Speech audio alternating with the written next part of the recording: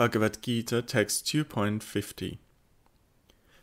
One whose intelligence is disciplined to act in this way rids himself of both good and bad karma.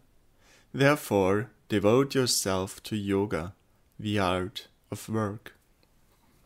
In this verse, Krischna chides Arjuna for his reluctance to fight with his relatives. Arjuna is not adroit in his reticence to fight.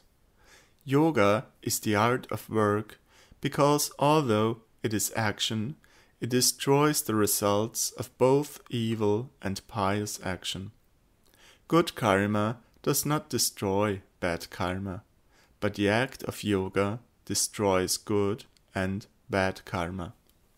In verse 39 of this chapter, Krischna began speaking about yoga. Therein, he spoke of it in terms of practice as opposed to theory.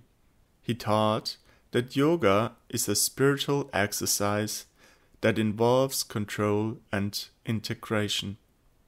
In verses 48 through 50, he also spoke of yoga in terms of its involving control and the integration of intelligence or introspection and action. In verse 48, he also defined yoga as equanimity of mind, and here, in this verse, he further defines it as the art of or skill in performing work that results in freedom from karmic reaction.